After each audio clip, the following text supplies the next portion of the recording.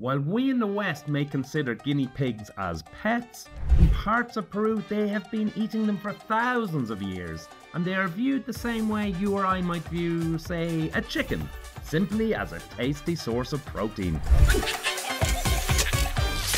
Discover food. So I'm here with Alejandrina, a friend of ours. She's invited us over and she's going to show us how to make this. This is guinea pig, or CUY, as they call it in Peru. What a cute little thing. Look at that, Lucy. She's so gorgeous. Her name, by the way, is Lunch. I'll spare you the gory details of how this guinea pig was prepared by Alejandrina's husband Javier, but just to note that once on the chopping board, it's important to make 2 incisions on each leg, one at the shoulder and one in the middle. Right, so let's start on this side here. Right, as you can see here, Lucy, so you keep all the organs, the heart and so on. Lovely, lovely. Okay, so we'll start with salt. You want to get all around these organs, get that salt all in, and salt up the other side as well. Right, rub that into those incisions. Right, and the cumin. Let's rub that in, and the organs get a bit. Yeah, and flip her over. The same for this side. Okay, so that's basically it. The last bit is just lemon, okay? So we're just gonna squeeze a bit of lemon over it, or rub it in. Nice. As I say, it's very simple here in Arequipa. We don't put too many spices on it. Yeah, so look, very, very simple here, guys. Literally, it's just the cumin, salt, and a bit of lemon. Now, as you can see, there's not actually that much meat on these guinea pig. Really not, it's a lot of bones, okay? So there's a lot, when you're eating this, a lot of like you're picking on the bones.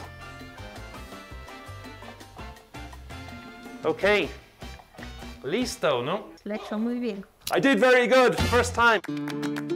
So we're gonna fry this, have a look. That's just, you have your oil, nice and hot, and we're gonna put the guinea pig into it. That was water, look. That's how you can tell it's hot enough. There you go. I know. Poor Lucy there behind is cringing, you know, she doesn't like this, but this is, it goes down, yeah, okay, so the inside goes down first. Let's get those little hind legs into the oil. And the stone goes in. Whoa, there we go, and weigh that down. So, ¿cuánto tiempo? 20 minutos por este lado y 20 por el otro lado. Yay! Javier, ¿cuál es tu manera favorito de comerlo? Al cuy. Bueno, hay de distintas maneras. Puede comer, por ejemplo, frito, yeah, a la sartén. Frito a la sartén, that's what we're having today. Sí, después en sopa también. Y así. Yeah. ¿Y tu favorito? Es más frito. Frito. Acá lo dicen el cuy chactado. El cuy chactado. That's fried. I want a chactado.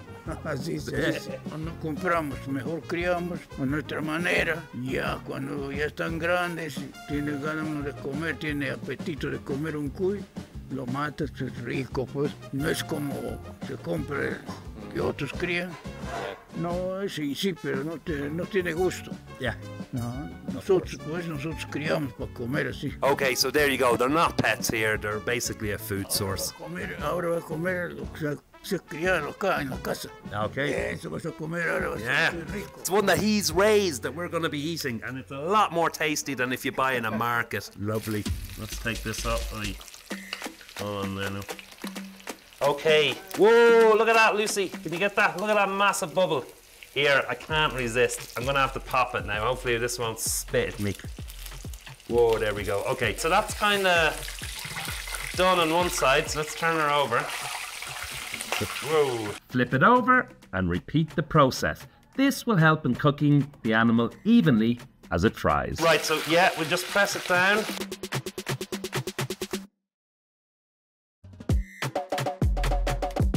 ¿Está bien? ¿Está bien?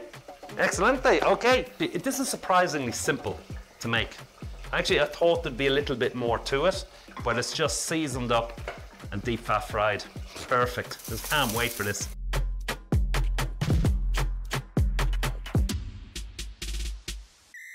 Okay. Oh. Gracias, Ale. Excelente. Okay, so we have our guinea pig here. Look at that. A couple of things to note. This here is the corn in Peru. You're focusing on that. Look at the size. Look at the size of that. So these aren't as sweet as normal kind of sweet corn, if you like. They're a lot bigger and more of a mild taste. Oh, thank you. A little salad here as well. Okay. Now, the other thing to know is this is often eaten with this sauce called a copo. Do I have that right? A copa. Okay, I'll get it right. Well, let's dig into this. Wow, okay, now I've just ripped it in half. Here we go. Whoa. So let's start with the organs here. Let's try these. I don't know what it is. I think this is the kidney.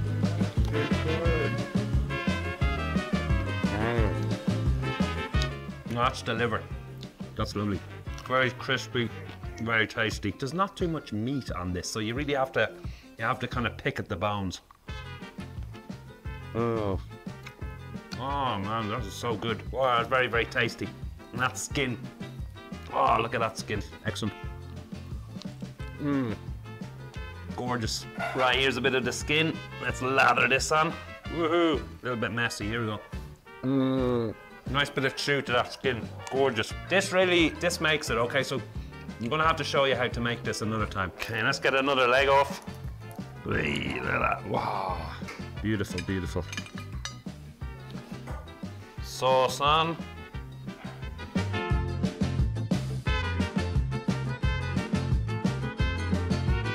A lot of little bones in this. So explica por esta hueso en la cabeza.